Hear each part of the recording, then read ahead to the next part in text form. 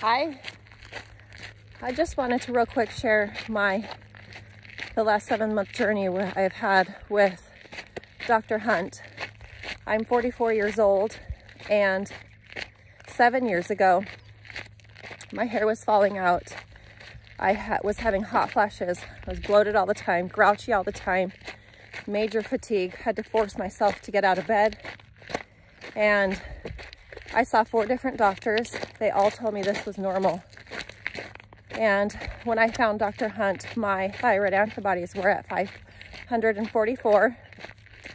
And in 7 months, as of Monday, they are normal, and all of my blood work was within normal limits. And all I did was exactly what she told me to do.